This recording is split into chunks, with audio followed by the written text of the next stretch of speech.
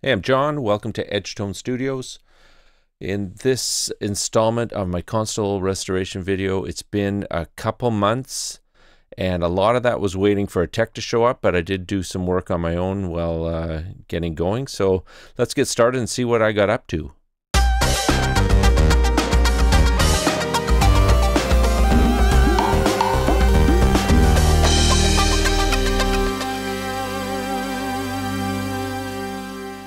So while I was waiting for the tech to show up or get back to me, I began working on an extension board for the back of the console. So my plan was to have the meter bridge extend back far enough that my Amphions and my mix cubes could sit right on the meter bridge, and I would also have the ability to clamp my monitor stand to the back of that and just have space for it to really work in the studio.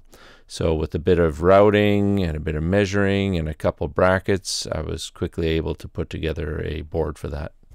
Okay, so I just finished making a extended board for the back of the console. So this is made from pine, not oak, just because it was cheap. And it's stained at the same color. Hopefully it'll come out really similar. But that's going to be big enough to hold my speakers on the meter bridge. And if you saw the stop motion, you see that it's just got brackets underneath, and basically these just slide in. So now that this is bolted down, it slide in and it holds tight. Might need a bit of shimming because it's wiggling just a bit there. I don't want it to wiggle at all. So hopefully that will work for the meter bridge.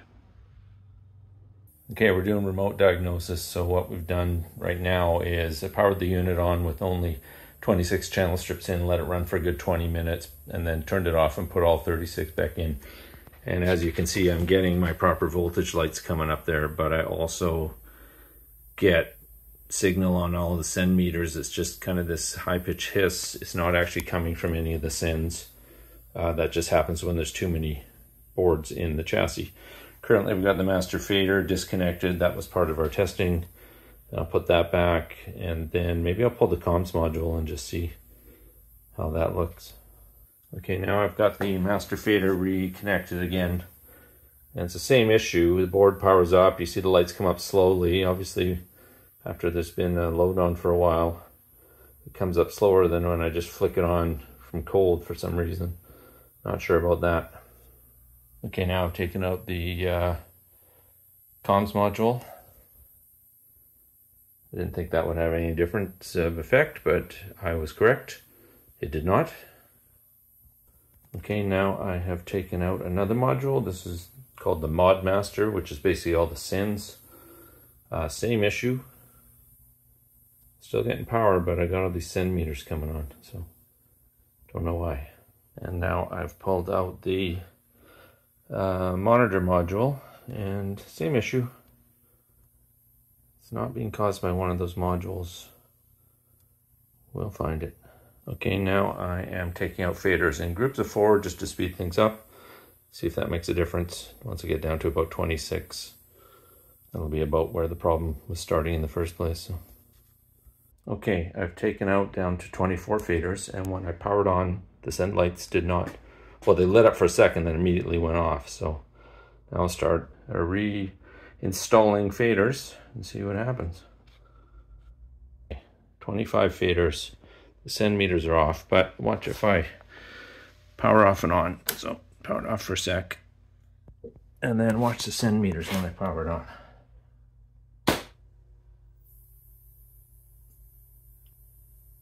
Oh, this time they came on and stayed on. The last time they came on and immediately went off. So I'll try it with 24. I'm about to turn things on with only 24 faders in. We'll see what happens on those send lights.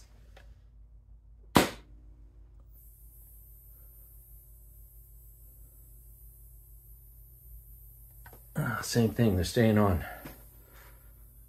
Weird. Sometimes they're off, sometimes they're on.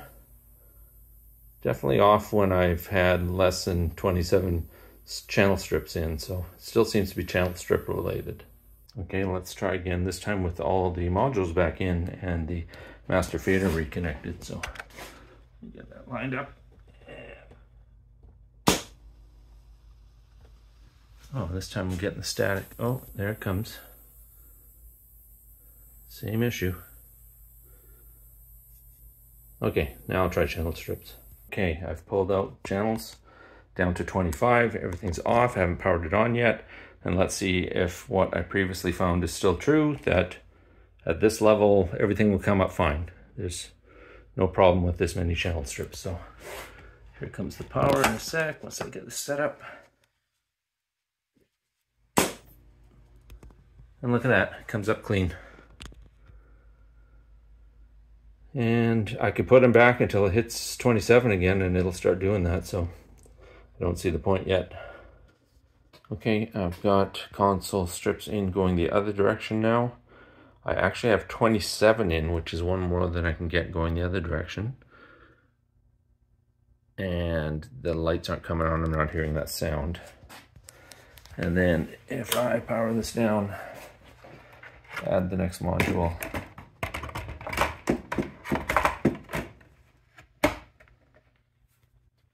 And then power it back up again. The send meters come on, and I'm not getting that sound, but the send meters are coming on. Okay, now I've got all 36 channels in. The light behavior has stayed pretty well the same, except for when powering on. You'll see that it takes a minute or a few seconds for the current to get up to plus 18 and minus 18, the top two lights there. So obviously that doesn't do that with the less modules in. Okay, now I have audio running through the system and the fader is in as far as I know, and I've got no sound. My speakers are on. I double checked the connection at the back, so I think with this situation going on I can't get sound out of the unit, so it's weird. Okay, still troubleshooting with 27 strips in. I moved it over to see if I was getting sound from the next 4 strips. I'm not. But interestingly, as I turn the power off, you hear the sound for a second. So I'll take one module out and see what happens. Okay, not sure what's going on here, but I don't have signal coming through 1 and 4 now. I've got everything in the board. I do have sound. But previously I was just on 5 to 8 and nothing was coming through 7, which would be the same as what's number 3. Well, that's all the troubleshooting I did of console modules. I was still waiting on the tech, and I found that a queen size sheet was the perfect cover to keep the MXP clean. And then soon the LED replacement bulbs I'd ordered from a fellow in Europe came through. And they looked a lot better than the incandescents that had been in there, and we're going to last a lot longer. Okay, console update coming to you. So I just had my tech here today, Mickey, and he, first of all, is a fantastic gentleman who knows a ton of stuff. And we did power supply, and we took it apart, and we took a look at some of the schematics, and what we found here was this thing was jumpered up for 108 to 126 input voltage. So we moved these taps over, these connections over to be 117 to 136, and then we were able to get all the modules on and the power running. However, it's still a slow power up, so we were concerned about the capacitors. So we tested the capacitors and they are not holding a charge at all. So we're looking into replacements of these 3 gigantic capacitors. You can see them there, 3500 MFD. They are rated up to 85 degrees Celsius. These things are insane. So those are on order. That's fixed the power supply issue. I've got new LED lights in the mute buttons. I've got a couple more modules on the way. I just got my second audio interface showed up. It's not in there yet. But in general, we've made some big progress. And now I'm just waiting on parts, and then there'll be some more troubleshooting, and maybe we'll be getting close to calibration soon. So pretty excited. Okay, I've got my replacement computer-assisted fader boards, and I've put them in the system. So there they are now. Currently the system is off. I've already tested this, so I didn't want to have to try and hold the camera while seeing if things are going to burn. So while I flip that on, look up there, see all the lights come on. After a few seconds of initializing, they go off. And then all of these faders, except for a few, seem to be initialized. This one's flicking away, probably something going on there. And then that one's just completely dead on the LED there. Oh, this one just flipped to up instead of down. Shouldn't be doing that. This one's kind of got all sorts of lights on. But progress. So I'm waiting on those capacitors. The replacements are on order, should be in next week. Then I'll get all the power going to the system, and I don't know if there's much I can do with the automation system. I know that the IR is working on the remote, but punching buttons doesn't do much, and I don't have the manual for that. So that'll be a next step. So it's looking good. Okay, I've got the new capacitors now. They've just come in, and let me show them to you. So here are the old capacitors, 3500 microfarads, and here are the new capacitors. Look at the size difference here. So these are 3800 microfarads, and they're rated 50 VDC, and these ones are rated 40 WVDC. I'm not sure I know the difference, but this is what the tech said to get. So we're going to be replacing those into this power supply and then seeing how the board lights up. Okay, let's do this. Well, I edited this time-lapse significantly because it was a real pain to get down into there and get these bolts connected. But eventually I was able to get all three of these capacitors back into their original locations and grounded the right way. Okay, that was a pain, but I got the capacitors in now. So there you can see they're much shorter than the old ones, but they fit, and thankfully they were shorter because it was really hard to get in and get those screws through the holes with the bolts and not removing anything else from the power supply. So I'm going to put the lid back on and we're going to power this thing up, see what happens. Okay, about to power this up for the first time with new capacitors in it. We did have it working with the power settings changed for the input, so there we go. That's quite the sound. It's probably the capacitors charging up.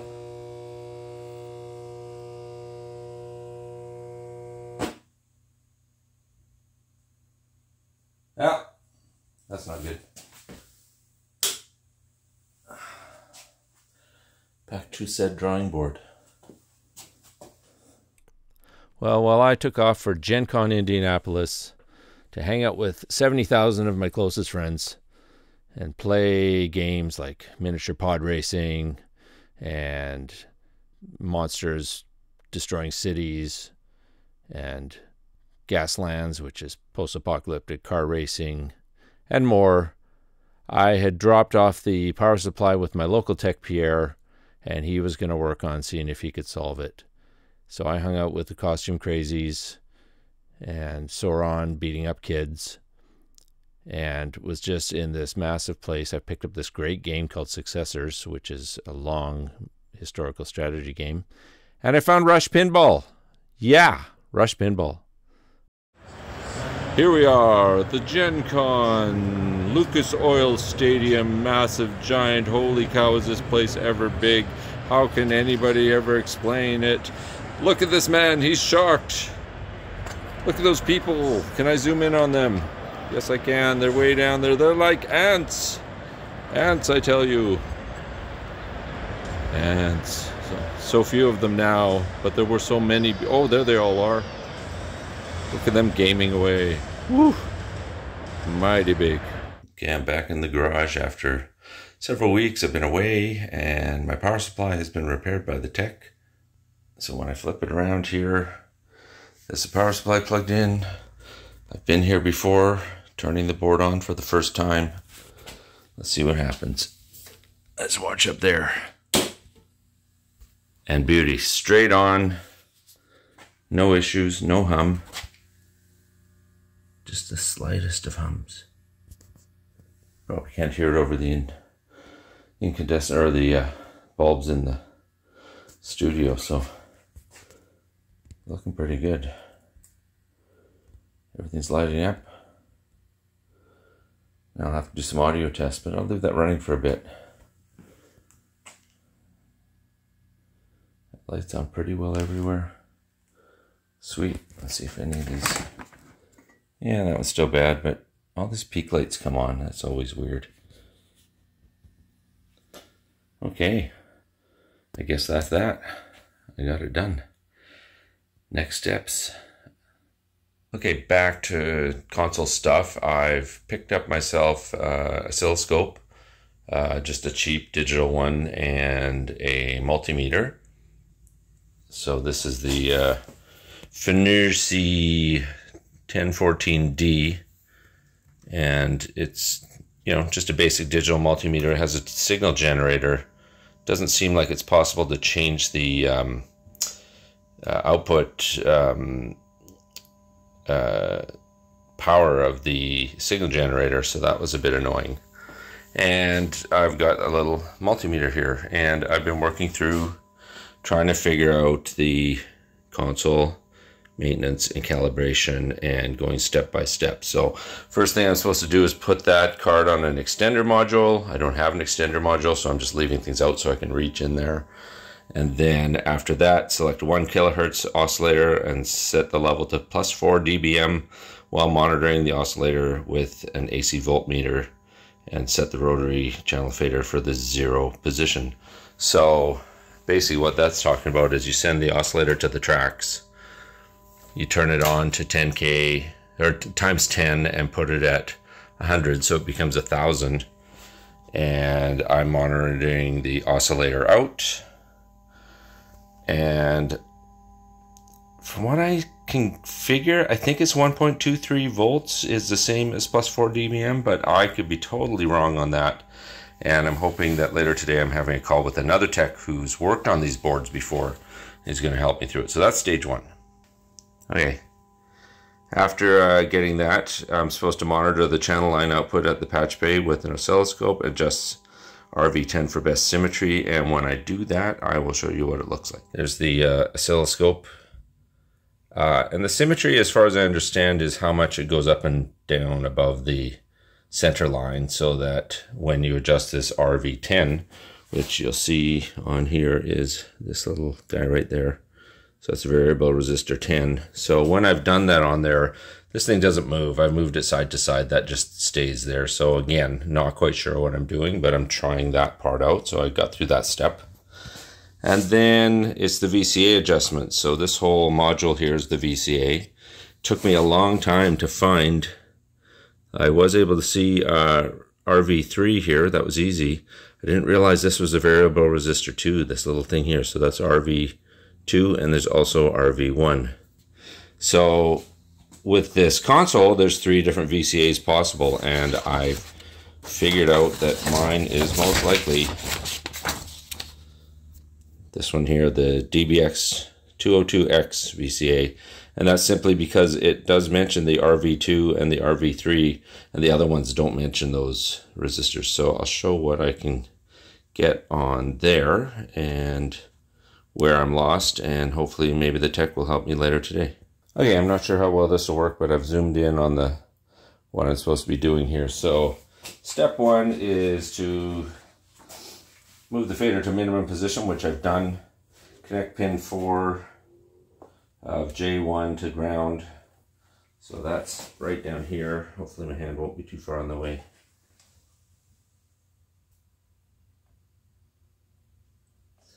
And with that connected to ground, I'm supposed to measure the, or adjust RV2 for a reading of 12.10 VDC on pin 1 of this here. So when I put that there, you can see I've already adjusted that for 12.10, which is all great. And then I flip the instructions and it says move the fader to its maximum position. So I do that and adjust RV3 for a reading of 0.6 VDC at pin 1. Now the interesting thing is I've tried to do this and that is not the right range. it's 6, not 0.6. So either I got a decimal place off on one of these things or the printing is wrong. There's another document I should look at that maybe I'll print out that goes through these same things. Okay, but the next thing it talks about here is that it says to move the fader to -30. And that just seems like a weird place to put it, because -30 is just a guess in here, right? It's about there. And after going to -30, it says confirm a reading of 4.36 VDC at pin 1. And if not obtainable, repeat these steps. Well, it's not obtainable. I've tried that. That doesn't come out anywhere near that. So either these instructions are wrong, or the numbers are wrong, or I really don't know what I'm doing, which is often the case, although I haven't quite destroyed anything yet. Caused some brief moments of terror, but nothing destroyed. So yeah, hopefully Zach, who's this fellow from Washington State, is going to call me later today, talk me through a few things, maybe help me figure out the calibration. The other thing I'm really going to need is, you're supposed to be an extender card that you put in so that this whole thing sits way above, so that you can have all the modules in and adjust at the same time. So I'm going to try and find a male version of this slot and a female version that can attach to a ribbon cable, and make ribbon cable attachments so that I can lay the boards out and adjust them that way. Still got to figure out exactly which LEDs to get for the back there. I've still got the phase meter to repair. And then each of these modules is pretty good shape, but some of them have little problems. So once I've identified all those and got calibrated, then I might be at the point where I can consider moving this into the studio. Okay, so after talking to Zach, I sorted out a few things. I've set this up for a better view of the recording. So between the two bulletins I have, one is the Sony official bulletin, and the other one is this document that was on the Sony forums for the MXP. In one case, it says it should be 12.16 volt output at IC 200 pin 1. The other one says should be 12.1. 12.1 seems to work better for the documentation. So again, I've grounded that first pin when I touch pin 1 here. Whoops, gotta set the fader at 0. Touch pin 1, and I get 12.1, and then I'm supposed to confirm that there's 5.3 output at pin 7 on DBX 202X, and that ends up being this pin right here, which is not labeled on this side anywhere. So I required Zach's help to find that, and right now I find that's 5.35, and it's saying it should be 5.3, so that's pretty good. And then if I put the fader up to max and check pin 1, this should be 0.6, and this is an auto sensing multimeter, so it's saying 6, but it's actually 0.6 there. So that's good. And then next thing I had to do, so I've adjusted the resistors already. It would be impossible for me to show this. My hands would just be in the way if I was adjusting them otherwise. So next thing is to get the voltage at that pin there, pin 1. Set this voltage to 4.44. So I slide the fader down until I get 4.44. Okay, almost there. 4.44. And when I do that, the fader is sitting exactly at 0, which is what it's supposed to be, 0 dB. And then it says to confirm that there's 2.78 volts output at pin 1 on IC 200 again. So once that's set, so really we're just setting two variable resistors, and if they're working right, if everything's right, this should come out. Let's see. It's coming out. Oh, that one says 2.78, but the other one actually says make sure it's 4.36. So now I've got neither of those. So now I'm back to not being sure, because I had this coming out at 2.78 before. So maybe I'll try that again. Okay, so that's as far as I've gotten to date. We're approaching the end of August, early September is coming, and I'm hoping to get this thing into the studio before the end of September.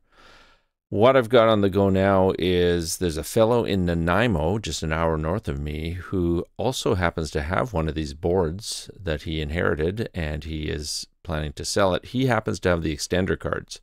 So I'm going to go up there next week and meet with him and help him do some testing on his board to make sure it's functioning well enough to tell people that it's functioning for his sale. And he's going to loan me the extender card so I can finish doing my testing. The next step in the process, though, is harmonic distortion testing. So I need a harmonic distortion analyzer, which I do not yet have. So either I'll have to see if one of my techs can loan me one, put that together with a computer software, or find one that's not $1,000 because I haven't been able to find a cheap one yet. I want to give a shout out to Mickey and Pierre and Zach, who have all assisted me on the technical side of this. I've got people internationally now helping me with this project, and I hit that point about a week ago where I was starting to get to the frustration level of how long this was taking, and started thinking maybe this is really a bad idea. Maybe I should stick with my digital mixer for now, look at getting a smaller Trident or something more modern in the future when I can afford it, and not bother putting this in. But after talking with Zach and after talking with my buddy Ian, both of them have seriously convinced me that this board is going to be glorious sounding. So I'm quite looking forward to at least trying it. I'll go through the process. I'll resolder everything. I'll use it for, let's say, 6 months to a year. And if I am not getting love out of it from some solid use and putting some bands through it, then I guess I'll move it along. But everybody tells me this is one of the most wonderful sounding boards. I think I'll do a video maybe after I get it in the studio on the history of the MXP-3036 and Sony's takeover of MCI, and anything I might have gleaned about this console since working on it, because I've done a lot of research. I've talked to a lot of people, and it's kind of a fascinating piece of audio history that seems to be little known, little documented, and apparently is quite wonderful. I guess time will tell. Thanks for listening. Thanks for watching. I'll be back when I'm back with the newer update. Hopefully some other videos in the meantime. Take care.